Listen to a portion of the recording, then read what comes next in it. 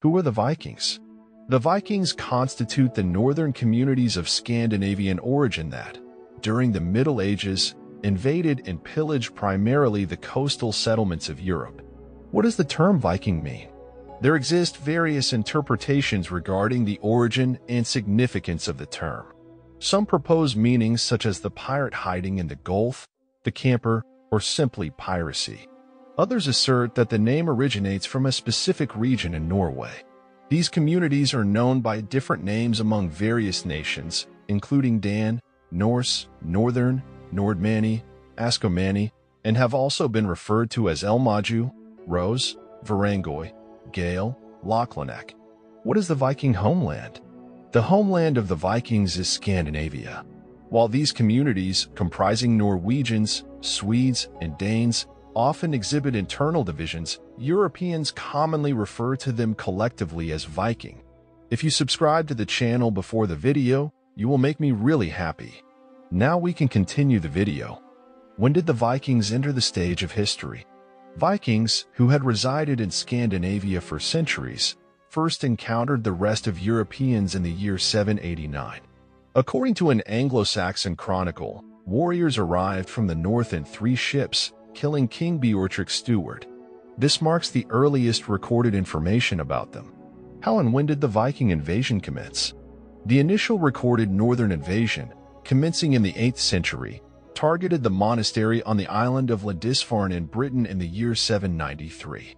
The reasons behind the northern raids include the population explosion in Scandinavia during the 7th and 8th centuries, the booming maritime trade in Western Europe opening doors to new economic activities through piracy, and, crucially, the advanced level of Viking shipbuilding. These vessels, the foundation of the Viking invasion, enabled northerners to venture far from their homelands for plunder and colonization. What time period does the Viking Age encompass? The Viking Age spans from the 8th to the 11th centuries. What is the saga? Viking epics are referred to as sagas, serving as valuable sources for many details about the northern communities. How far did the Viking invasion extend? As depicted on the map, the Vikings reached wherever their ships could navigate, engaging in plunder or establishing commercial relationships with communities in these regions. Are the Vikings merely a barbaric people focused on plunder? The majority of Vikings were primarily farmers, fishermen, merchants, craftsmen, blacksmiths, or carpenters. Nevertheless, many of them led dual lives, alternating between overseas exploration and a more settled existence based on their professions. What did Vikings eat and drink? Vikings had 2 meals, one in the morning and one in the evening. Their morning meal typically included bread, porridge, oatmeal, milk, cold cuts, and fruit. The main meal, considered dinner, was more substantial, especially when everyone gathered at home after finishing their daily work. A wealthy farmer's dinner might include sausage, eggs, fish, milk, meat, and onions. Additionally, they enjoyed mushrooms, cheese, apples, nuts, strawberries, blackberries, and honey. Boiled or fried pork, beef, sheep, venison, and poultry were common, seasoned with wild leeks, garlic, horseradish, and similar herbs. Salt was obtained by evaporating seawater. Vikings often drank milk with beef or mutton, but their favorite beverage was beer brewed from barley and hops, served in wooden mugs or decorative horns. Nobles might use silver or glass containers for the same drink. What did the Vikings believe in? Vikings were a pagan community that believed in ancient Norse gods. They worshipped these gods in sacred groves and on islands. Regular sacrifices, including crops, animals, and occasionally humans, were made to appease the gods. They referred to the world they lived in as Midgard and believed it was under the protection of the gods. The mythological deity community living in Asgard, the god's castle, was known as the Aesir, with Odin being the most significant, known as the father of everything. How did Vikings live in houses? Vikings lived in long rectangular wooden houses, averaging around 50 meters by 5 meters. Although house sizes varied, they typically had grass-covered roofs and lacked specially divided rooms or windows to minimize heat loss. Stoves in the middle of the house provided both light and heat. What was the place of women in Viking society? Women in Viking society held a status almost equal to men. They had the right to marry, divorce, acquire property, and leave an inheritance. When husbands went on sea raids, women managed households and protection, even resorting to violence.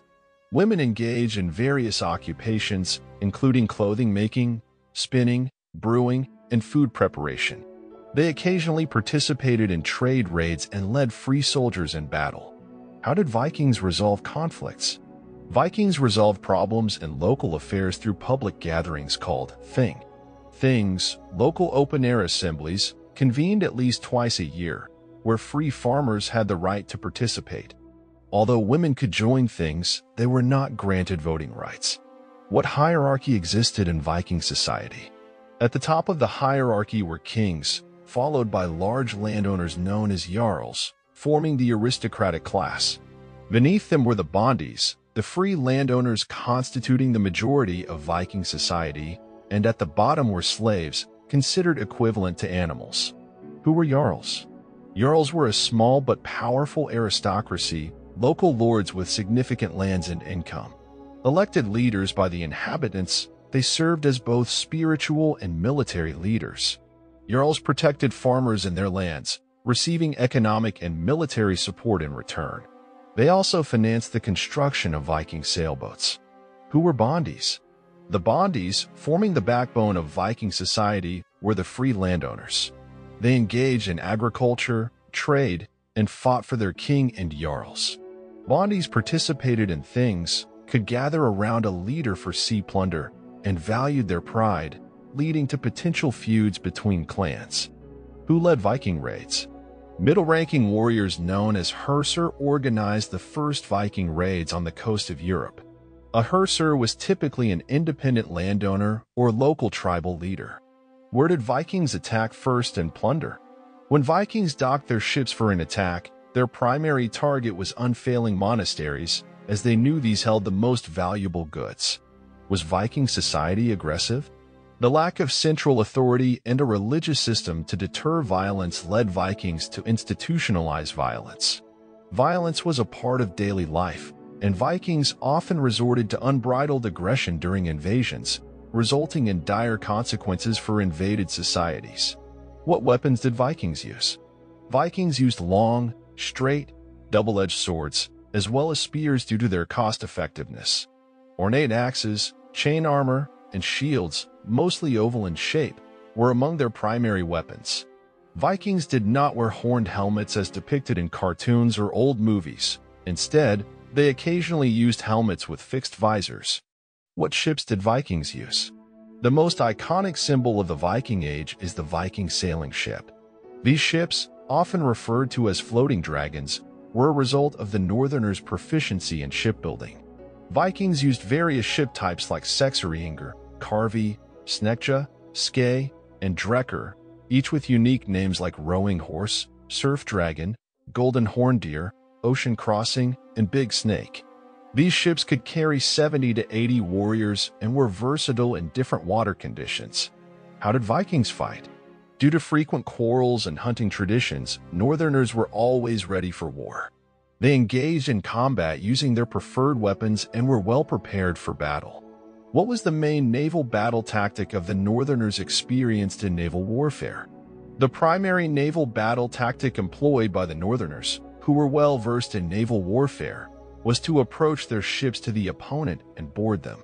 Initially, they would shoot arrows from a distance, and as they closed in, the barrage continued with spears and stones.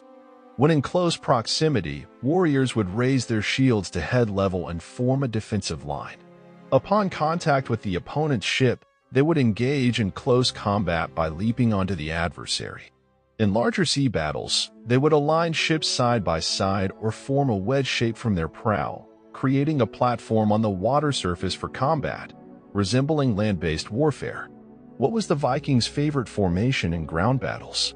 In ground battles, the Vikings favored a formation known as skjoldborg or shield wall. This formation constituted a deep phalanx with multiple lines, with better-equipped warriors positioned in the front ranks. Additionally, the Vikings employed the pig sequence, a tactic learned from the Romans. What is a berserker? A berserker refers to Viking warriors believed to possess extraordinary powers attributed to Odin. They were thought to be as strong as bears, impervious to iron and fire. These warriors fought in a frenzied state, wearing wolf skins, and were believed to be so uncontrollable that they would bite their shields. The term going berserk in English reflects extreme anger and a loss of control, drawing from the behavior associated with these Viking warriors. What is Valhalla? Valhalla is the Hall of the Murdered in Norse mythology, where brave warriors killed in battle await Odin. Vikings believed that those deserving warriors would be resurrected in Valhalla and have the honor of fighting alongside Odin during the apocalyptic Ragnarok. This belief in an afterlife in Valhalla motivated Viking warriors to face death and battle without fear.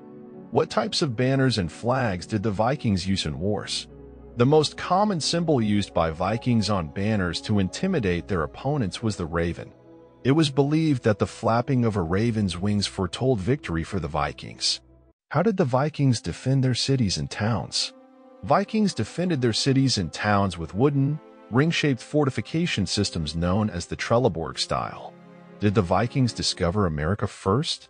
Yes. Centuries before Christopher Columbus, Vikings discovered the new continent.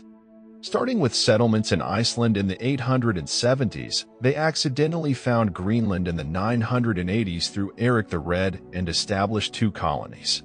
Eric's son, Leif Erikson, reached the shores of present-day Canada in the early 1000s, naming the area he attempted to colonize Vinland. However, this Viking discovery remained largely unknown to the rest of the world, except for a few Vikings. What is the secret of the Viking script in Hagia Sophia? In Hagia Sophia, on the marble parapet of the upper floor balcony, there is an inscription engraved in runic letters that reads, "Halfdan was here." It is believed that a Viking warrior who came to Istanbul as a mercenary during the Viking Age inscribed this article. How real are the characters in the History Channel's Viking series? The main character, Ragnar, and his sons Bjorn, Ivar, Sigurd, in the History Channel's Viking series are a mix of semi-legendary and semi-real characters based on Viking sagas. While some argue that these characters may not have direct blood ties to Ragnar, they are depicted as being connected to him in the series. How did the Viking Age end? The Viking Age concluded in the 11th century as kings in Scandinavia strengthened their authority, leading to the decline of Viking activities. Additionally, the spread of Christianity in the region contributed to the end of the Viking Age. Thank you very much for watching the video until the end. If you like and subscribe to the video, you will make me very happy. Thank you again.